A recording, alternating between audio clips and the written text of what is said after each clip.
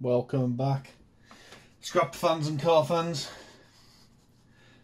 This is just a little video, some of that stuff I picked up the other day. I've got to start stripping it because it's in the bloody way. Don't worry, car fans, there's another car video coming soon. It's just been Christmas, innit? Family, presents, drinking, food. But I do have another car coming soon. So I'm going to be starting it once I've done this. So I've got this big extension lead. It's held together with 3 screws. Took the screws out. See how we go. Oh, some lovely brassy bits. Whoa. There might not be much, but every little helps. Let's undo the little screws here. Oh. Hand-eye coordination isn't the best. Oh.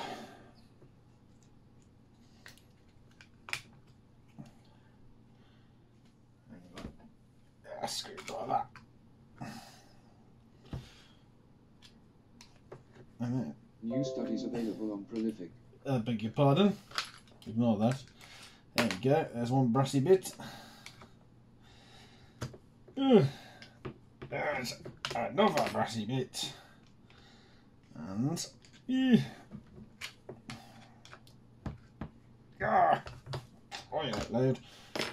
There we go. 3 nice brassy bits.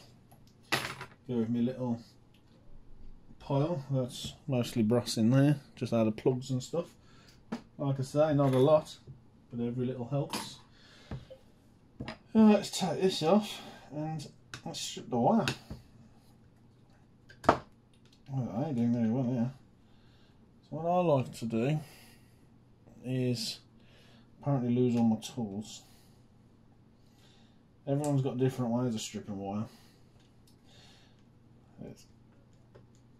I could do it outside in the garage, but it's cold out there.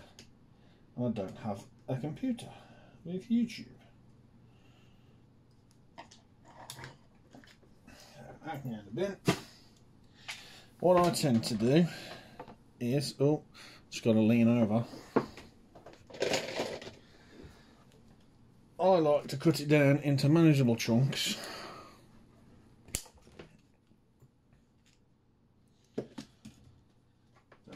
Like that, and then get a nice shiny blade. Always be careful, don't want to cut your fingers. I've cut my fingers with a standing knife before. It hurts like a bugger. And then just slice down the outer insulation, like so.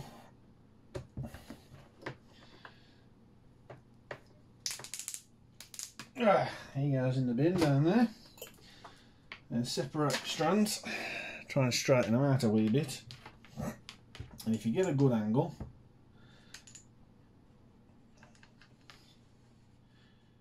bosher. Keep it consistent and smooth.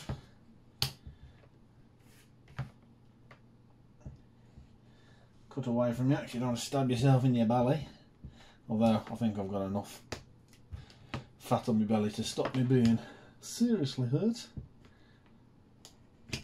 And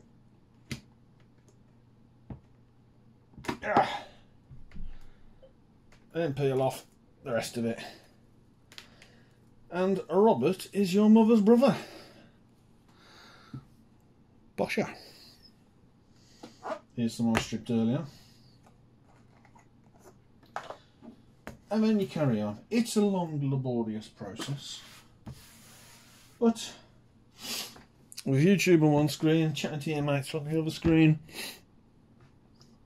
makes the time go quick. So I'm going to work my way through this and we'll see how much copper we get. Right, it's been a couple of days, I'm not going to lie. I ended up being really bloody busy. But here's the lovely copper that we took our extension lead. So, there's my scales.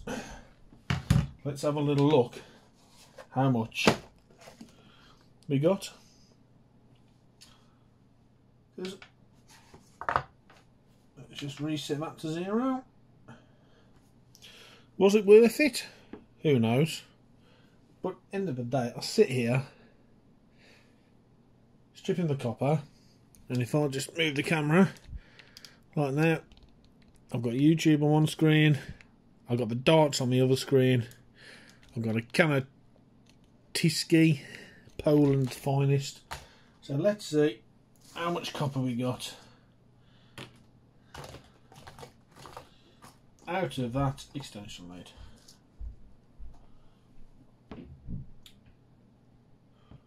220 grams. Let me just take this off. 220 grams. So it's about £6 a kilo. 60p, 100 grams. It's about £1.20 there. Yeah, it's not going to make me a millionaire. But when you're just sitting here watching YouTube, watching my darts, it makes it worthwhile. And don't worry, car fans, because coming soon we are doing another car. I promise we're doing another car. I mean, I've pretty much given away what it is. But here it is. It's a Volkswagen Golf. VW Golf, 1976. Mark 1 Golf. I'll fill these holes in on the top, and we'll decide what to do with it, but that's coming soon. I'm going to start that soon. But until next time, keep watching my darts. Keep watching diecast cars. Keep watching scrap copper. Keep drinking Polish. Ta-ra a bit.